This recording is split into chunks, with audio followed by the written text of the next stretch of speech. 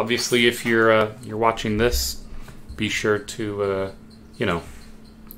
don't watch if you want to hear it. I'm going to be doing a test real quick. You're going to hear double. I apologize. You're going to hear double. I apologize. You're going to hear double. I apologize.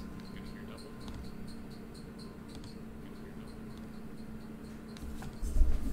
double. Okay, how about now? Okay, how about now?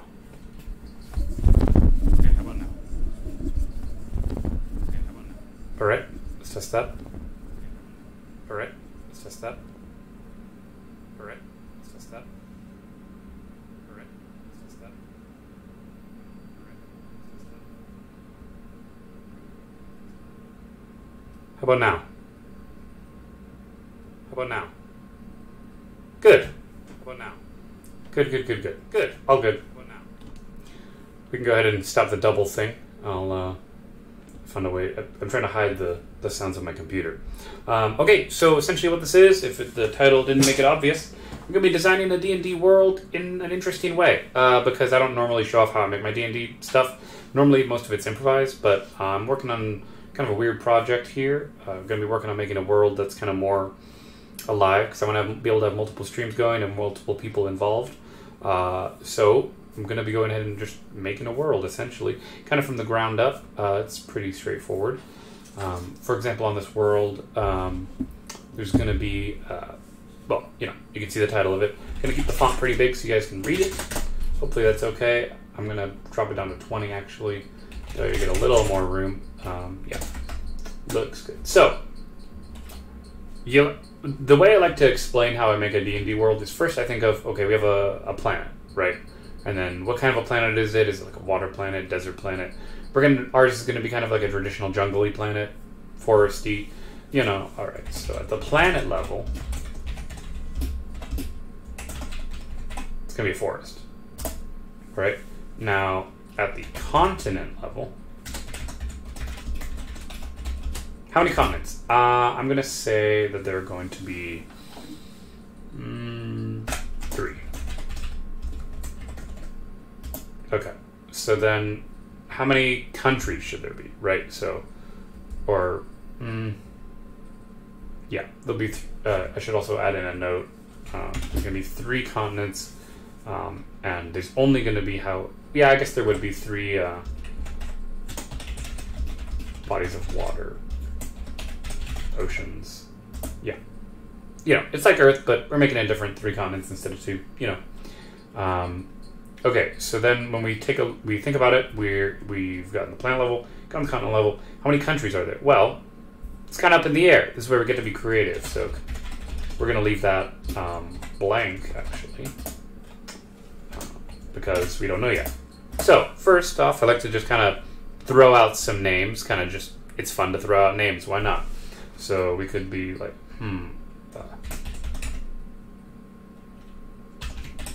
I'm just going to make up words almost. I could even, instead of just coming up with I could use a random name generator. That'd be cool, actually. How about we do that? You guys can see my desktop, right? Okay. So I'm going to pull up on, you guys can't see this. I have a second thing. Obviously, it's going to be fantasy names, but we're going to make it, what origin? Let me think about this.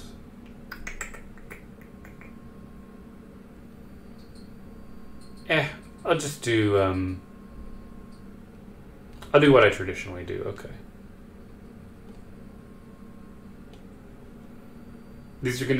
I know this makes character names. Well, actually, you know what? Here, let me change that. Go to the settings.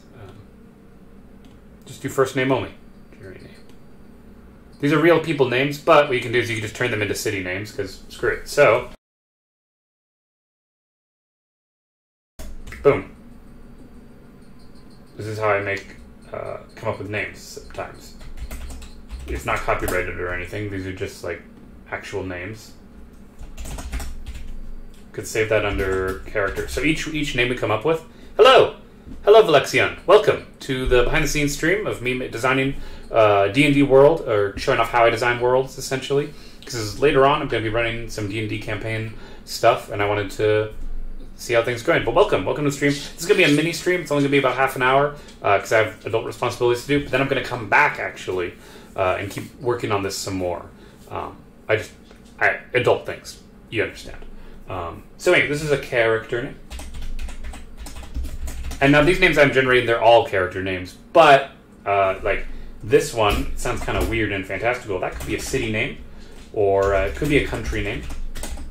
And so, again, it could be a city or a country. Maybe more of a city, because that doesn't sound quite as grandeur, right? So maybe this could be a country, for example. And we've only made 3 names, and we're already just kind of categorizing them, sliding them into different stuff. Here, I could even make to make it simpler. Okay. Where's my C key? Sorry. Countries. Okay. Needs to be bold as well.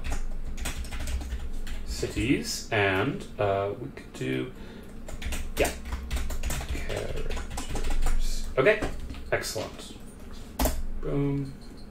Make a little bit of room. Okay, great. And we'll go ahead and keep regenerating names. I like to make a bunch of these. Ruzji, that could be a city. You can totally make a suggestion. This is a stream. I would anything you want. You can type any name you want. We're just making up different. I need countries, cities, or characters. It's gonna be a fantasy setting. If that wasn't clear. I'm going to keep generating names while I wait for you to type. Ooh, that could be a country, just because it's so weird. And just so you know, for the settings, I'm using Dutch names. That's actually what I'm using. I'm just using like a name generator, and I just set it to Dutch, because it makes it sound fantastical, I think. I've always liked Dutch naming style. Actually, I suppose I don't need to label them country anymore or anything like that, because they're all, that's why I made the thing. Okay. Excellent. I'll just keep on keeping on. Oh yeah, and always add these things to the dictionary. That way you can get rid of your red lines. That way you don't feel like you're like misspelling something. Just because you know, it might get a little weird. Okay. Hendrik, it's a pretty darn clear character name, I think. I don't think we could make that into anything. It's okay. These are all real names, but Tascha? Ooh, that could be a city. Could that be a country? I don't know. Okay.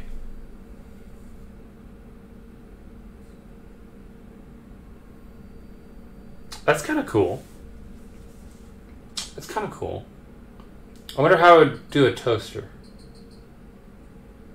Toaster.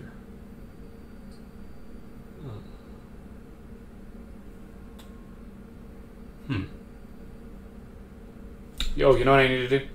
I'm sorry. I made a mistake. I actually made a mistake. Look at me. We need to get the oak up. Where is it? I'm sorry. Hold on. I'm trying to find a widget in Twitch here.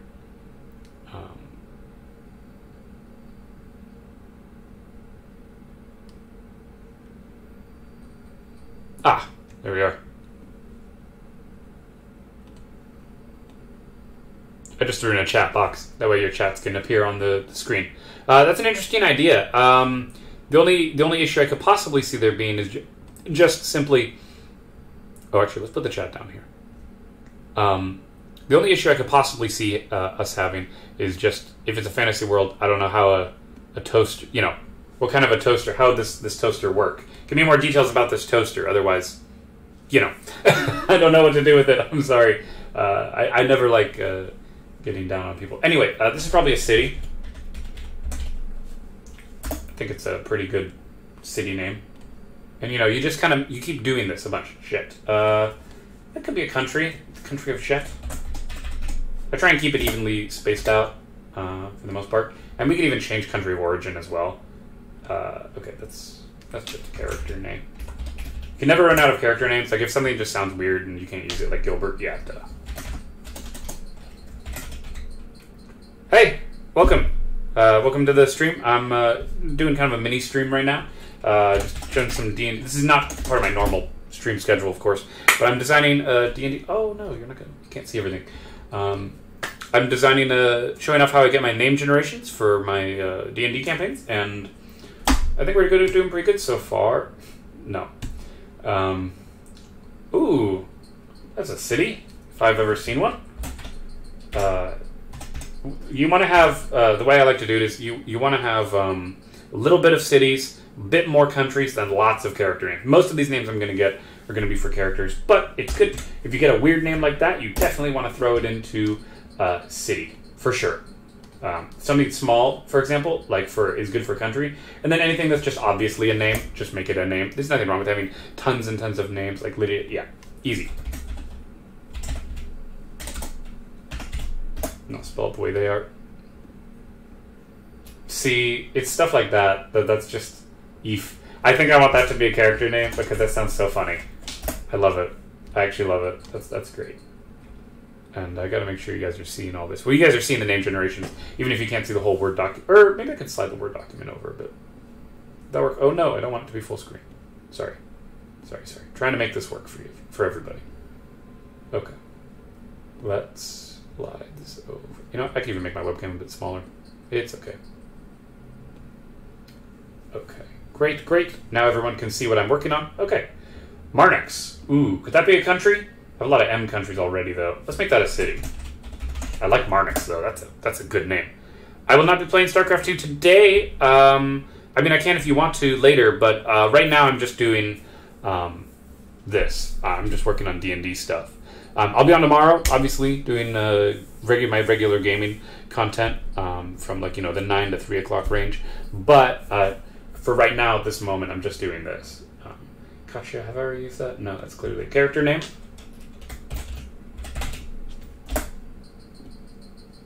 Issel. Or Ills.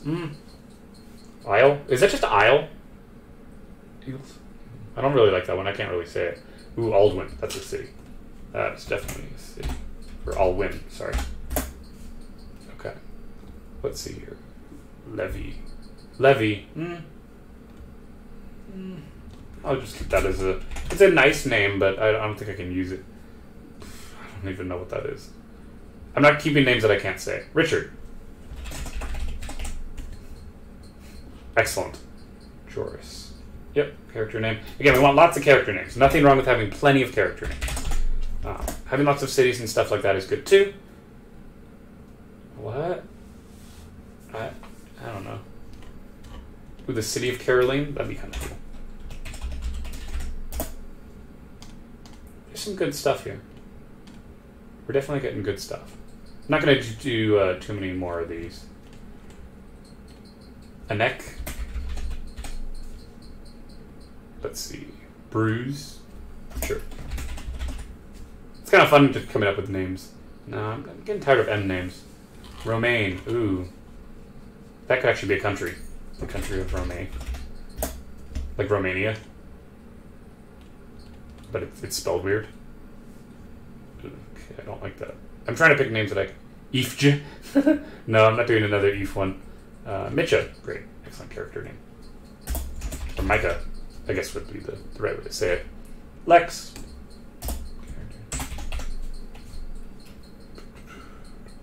Frederick, yep. But I'm going to spell it in the English way. Lao.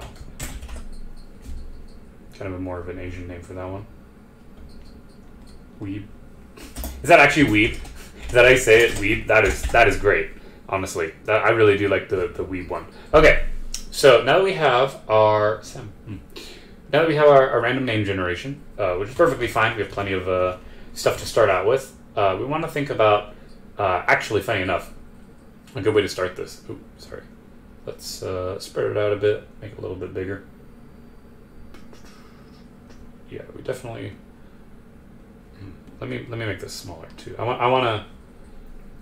I like showing off the logos and stuff whenever I can, but I don't want it to take away from the actual creative experience. Okay, that's okay. Yeah, you guys can see for the most part. Just kind of keeping it in one. Yes. Perfect. Excellent. Okay. So, now that we have a bunch of names, which is great, we really do want to have a lot of names. We're not map making today, just to be super clear. It's not about making a map of the country of the world. We actually want to start first thinking about our god system. So we'll call this section our can I share some home? You can definitely share. You can share as much as you want. This is going to be a big kind of living, breathing sort of world that I'm trying to do. So you're more than welcome to throw stuff in. Okay, that's a link. Not sure I'm going to be able to... I'm going to throw this outside of the stream just in case. It's private stuff. Okay. Alright, it's a document. Let me see. So is this a... let's see. Oh, it's a race. Ah! It's a race of people. Excellent. I like that. You know what? If with your permission, I will throw that into my game, actually. I can't read it right now because I'm doing my thing, but I'll give it a look over, and I'll happily include that, actually, if you want. You have my... Excellent. Thank you so much, Failery. I don't know, just so you know, because it takes a lot of work to set up what I'm going to be trying to do here. So the actual stream of me doing D&D won't be for a little while. But if you go ahead and follow me, you'll be able to be updated on as to when I actually start doing the D&D streams. And I'll have a schedule posted, of course, in like the schedule section underneath the stream, so that way you guys can enjoy that. You know. Okay. Anyway. Now we have, like I was saying before, we need to focus on our, and I gotta check the time, make sure, because again I have adult things I need to do. We need to have our religious, I like to call it an infrastructure, which is a weird way to describe things sometimes, but it's important to note that with this kind of, whenever you're trying to make a god system, it's important to understand the way it works. So for example, are we going to have how do they describe it? Is it? I think it's a monolithic or poly. It's either a mono or a polygod system. So are you gonna have one or multiple gods? In mine, there's just gonna be one god. We're gonna keep it a monotheistic. Yeah, monotheistic. That's what it is. So just keep it straight. Just to keep it simple. I'm not trying to make this world have like 12 different gods with, you know, a bunch of different realms. It's not supposed to be that extensive. I mean, I could later, we could make different origins if we wanted, but for now we're going to keep it simple. We're going to keep it to one god, and the question is, how long ago did this planet come into existence? Well, the planet itself, and the whole name of the Venron, it's named Venron because that's going to be the actual name of the planet.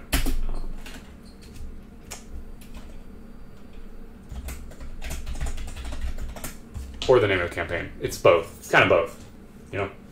All right, we have one god. So we're gonna say that this god needs people to worship it. To, I guess, to gain power. Okay. Each follower. Adds, and this is where it is a game. It's important to note D&D is a game, so it's going to add, each follower is going to add 1 point of faith to the god's pool of power.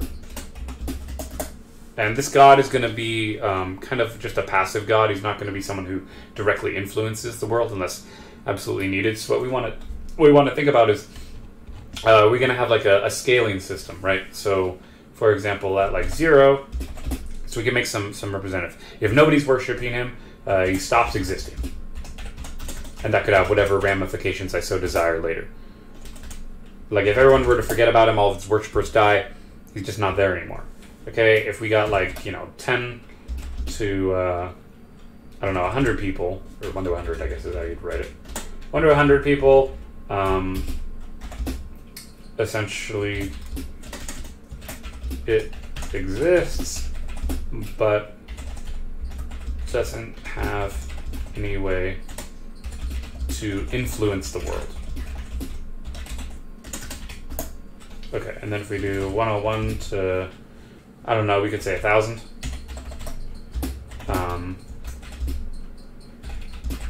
It has the power to influence nature. And then if it has, 1001 till, like, I don't know, we could say even 10,000.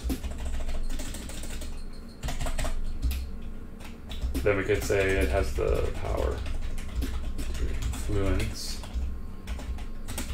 people. And this is going to be on a good versus evil scale.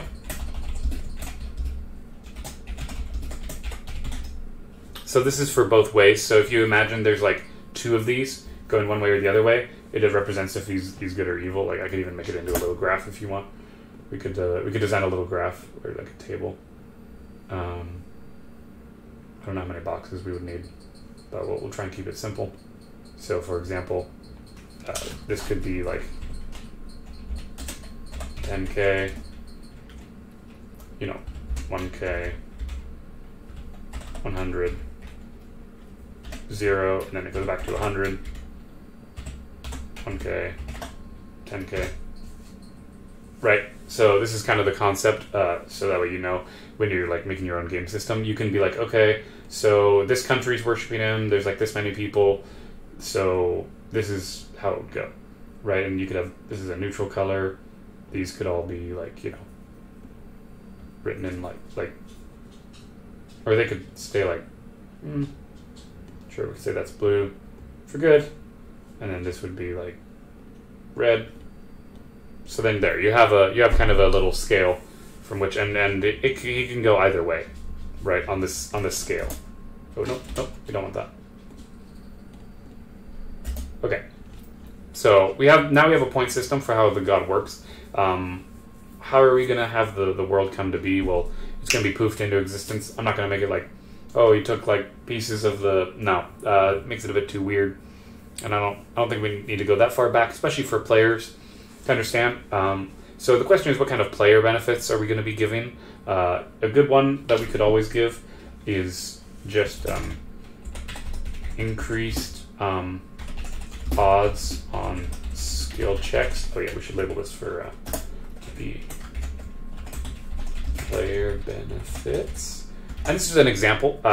None of this is obviously concrete. This isn't necessarily how it's going to work. I'm just laying out, kind of showing off a general framework of how you can make this. All right, so increased odds and skill checks, that'd be a good one. We could say if that's at the, the 100 level, right? We could say at 1,000.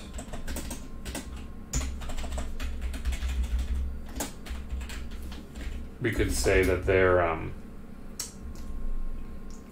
don't know, they have increased stats. Because odds are different than stats. Like, there's a threshold, and then there's, like, the actual stats itself. And then if they get it up to, like, 10,000, it could be that they have advantage on certain stats. There you go. Or skill checks, I should say. Or it could even be an additional advantage. It doesn't have to be just one. Like, because the way advantage works is you just reroll extra. Times 3 advantage. Okay, so that's like an example of how it would be. And this is if the player is on the side, is supporting the god with good intention or evil intention. And so there might be some unique things that happen just from being good or evil. So good versus evil. Okay, so for good,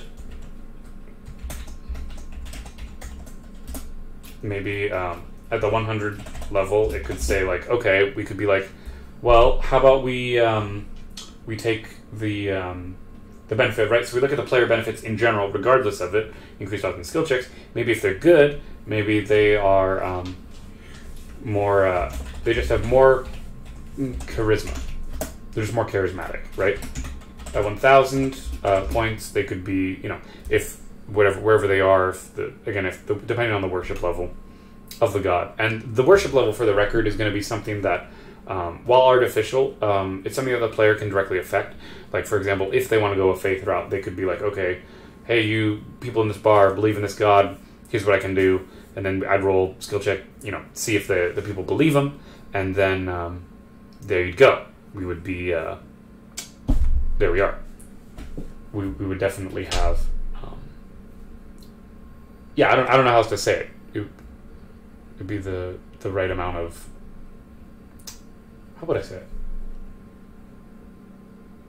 So it's like the player's followers. So good or evil, whatever path they want to take, it'd be the people. These are people who the player can convince to be a follower, right? This isn't the whole world. The whole world isn't based on this, but it's like how will this god affect the player itself and the player's lens through which they view the world, right? So for good, more charisma at 1,000, perhaps maybe they can get more people to rally to them. Like if the player needs direct help, they would be more likely to help the player just because of the faith. And if you mix it all the way up to 10,000, we could even say can influence those of other faiths. Because even though there's only one God, there's still going to be other faiths. There's going to be all kinds of religions, but there's only one true religion in this. There's going to be one.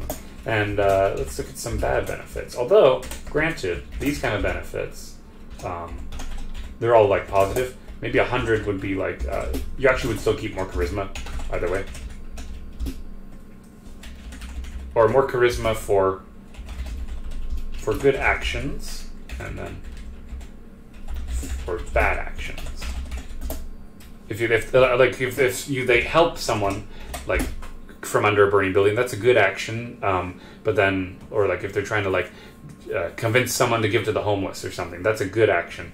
But if it's a bad action, it's like, oh, I'm gonna like give you scorn or something, stuff like that. So if they have a certain amount of followers and they take it in a bad direction, more charisma for bad actions, 1,000. Again, they could maybe have more, instead of more people rallying to them, more people deserting their current positions. That can be general. It doesn't need to be anything specific. Because again, a lot of D&D is just kind of making stuff up on the fly. It's just that having this lay kind of groundwork out for the whole world is really helpful. For 10,000, we could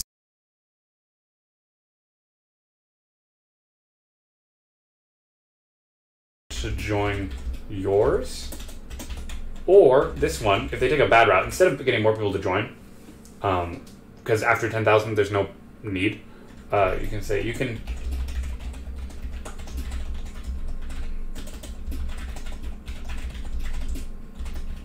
to leave theirs, which is different. To be super sure, it is different because you're just making them lose their faith in something, not necessarily they're joining you. That is the difference. Okay.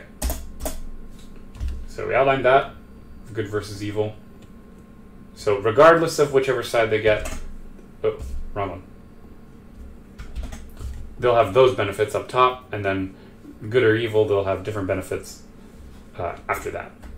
Okay, so we have the general outline for how the religion works, and magic is kind of, it's there, certainly, but it's not something that's like everyone does. It's like a very special thing. So what we want to do next is actually go ahead and create our magic system. And it's going to be faith-based. Right, or like faith in the god, right? Because surely no god would want to be like, okay, let's not, give stuff.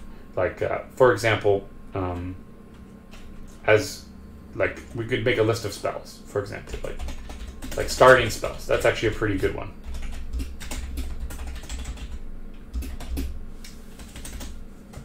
There, okay. So one, and each of these spells would cost different amounts of energy. For them to do, or maybe require a skill check. Actually, I think I want to do it based on a skill check. Okay, so for intelligence, okay, what's a good spell? Maybe at level 1, they could have the power to, I don't know,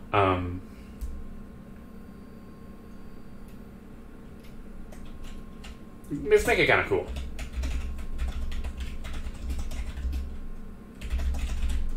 They can communicate with animals.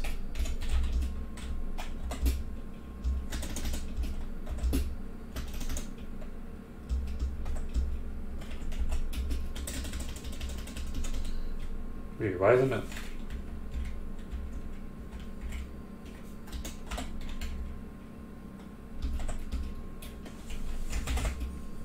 Okay, weird.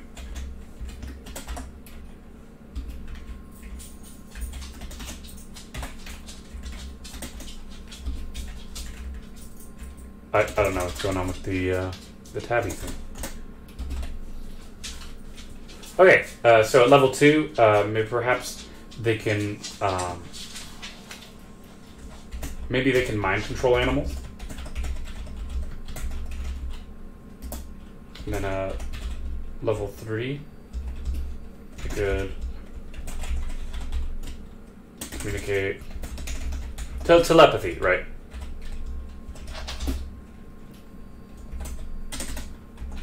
Communicate with people. Level 4.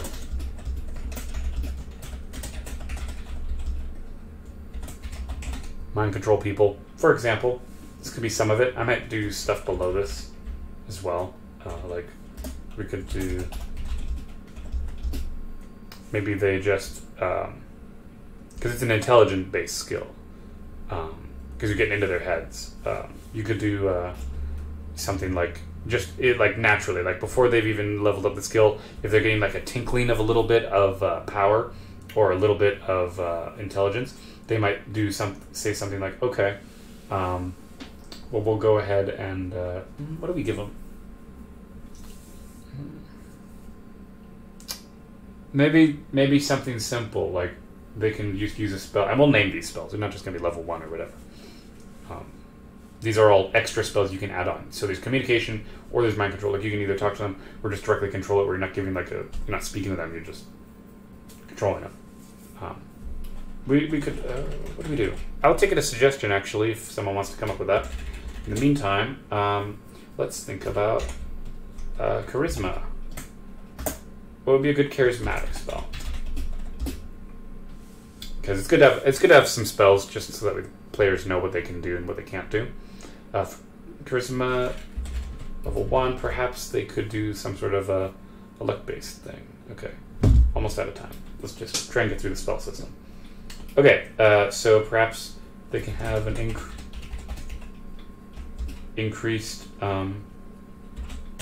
Maybe that's the level 0. Just they can increase their stats. They can use a spell and bump up their like odds, right? Just in general. Okay. That's actually a good one. To just have their stats increased, it's pretty solid. Okay, so you have increased stats. Now the actual level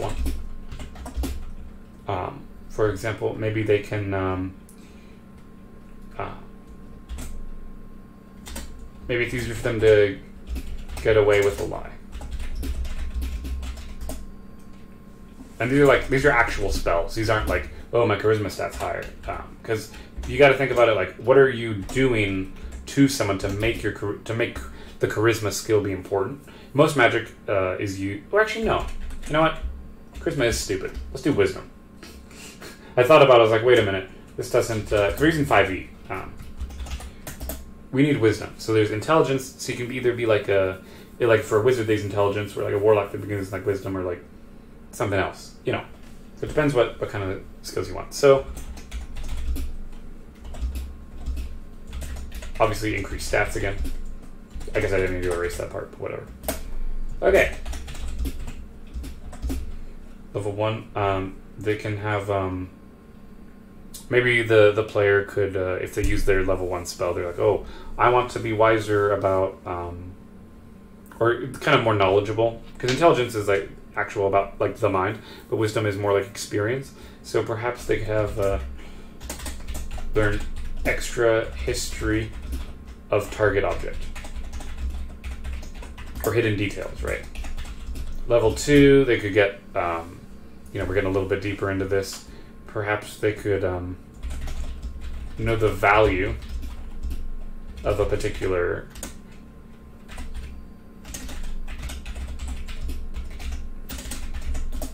just by looking at it. They just know it. Like they can cast a spell and then like they walk into a bazaar, for example, and they're like, oh, I know what all this is actually worth and what I could do, what it's valued at, right? Something like that, because they're wise, because they just know it, kind of like a street smart sort of thing, but it's a spell. So like you cast it and be like, I know this.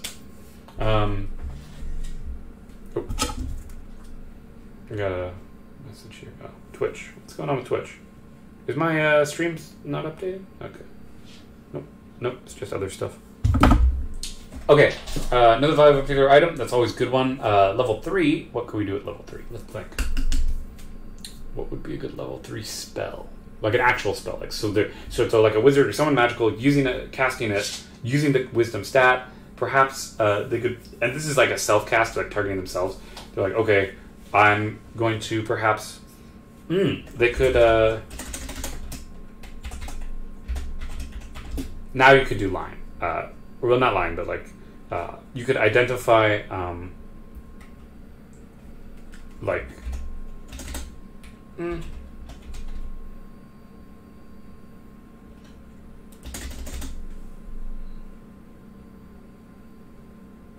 maybe...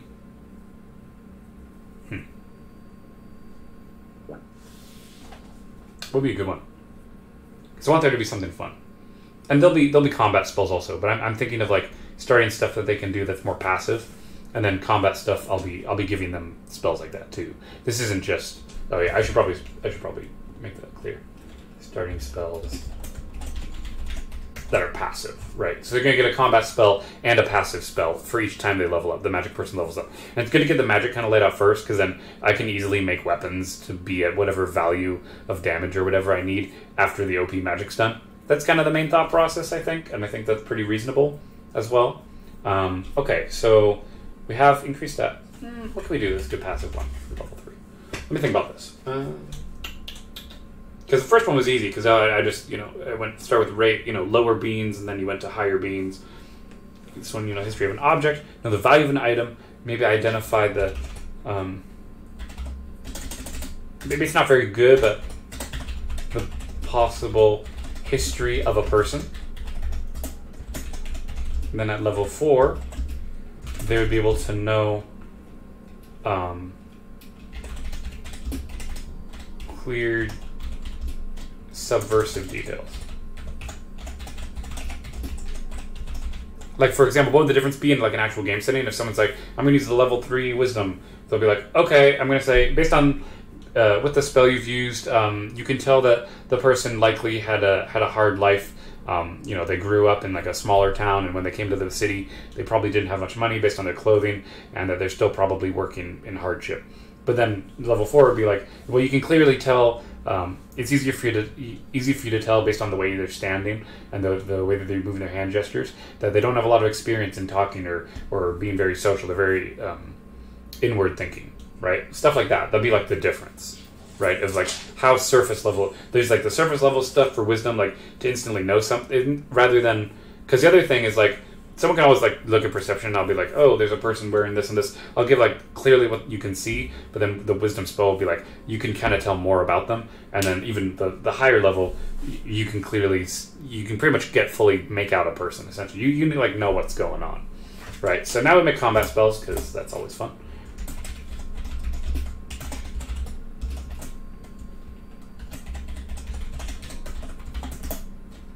For the intelligence spells, level 0, they can do a wave blast, which is going to be equivalent to, I don't know, we could say 4 damage. Or we'll make it out on dice. We'll make it all dice, right? We'll make it 1d4 damage, right? Level 1, we can do like, this is like intelligence stuff, right? So you could do like a mind pierce, and that could be like 1d6 damage. Then level 2, we could have like,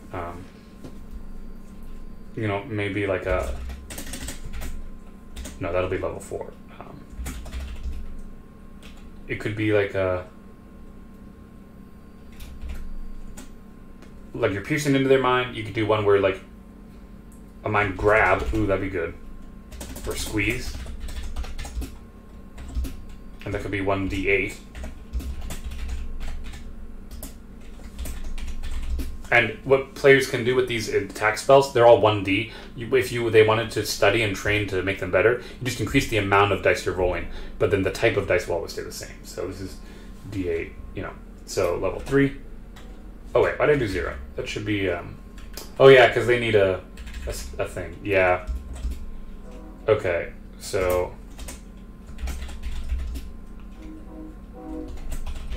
we'll call it a brain crush because you're crushing their brain. That's that's 1d10 damage, and then at level 4 they could have a brain melt, so that like they're so strong they're literally melting the personality of the person, essentially.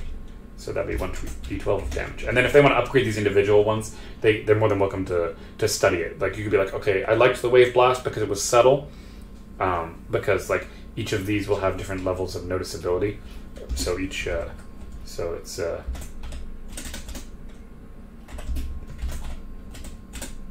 it has this one will be not noticeable, and then this will be noticed on a 1d4. 50-50 odds. Right?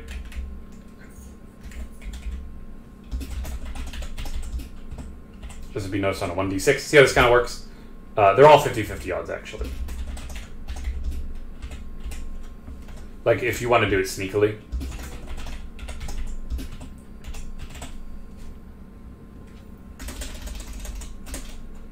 So there, I could even put a note in. Like,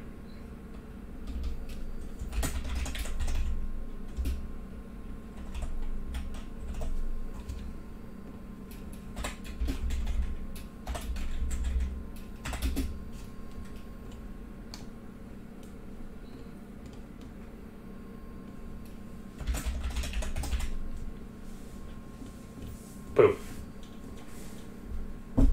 So this is not noticeable, and I know you're thinking, how is this make sense? Because when you have, like, it's all 50-50, you gotta understand. So I'm increasing the die is simply a psychological effect. It'll always be 50-50, regardless of whatever it is, right? So the difference is with the bigger die, it makes players think that they're being more noticed when actually there isn't. So that's something important to note when you're designing it. You're like, oh, is this more noticeable? And then they're like, maybe not. Okay, so that's the intelligent ones. Now we just need wisdom, but I have to go. So thank you all so much for watching.